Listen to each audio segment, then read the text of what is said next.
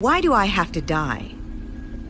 If I did as you ask, if I even had the power at my disposal, you would create a universe without any hope of redemption.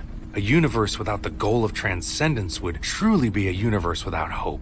A universe of eternal suffering. I don't need God to have meaning in my life. Why do you assume the entire universe does?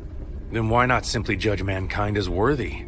Redeem creation? Because that lets him off the hook.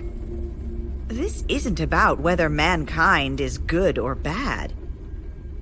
I want retribution. I want him to pay for all the suffering he's created.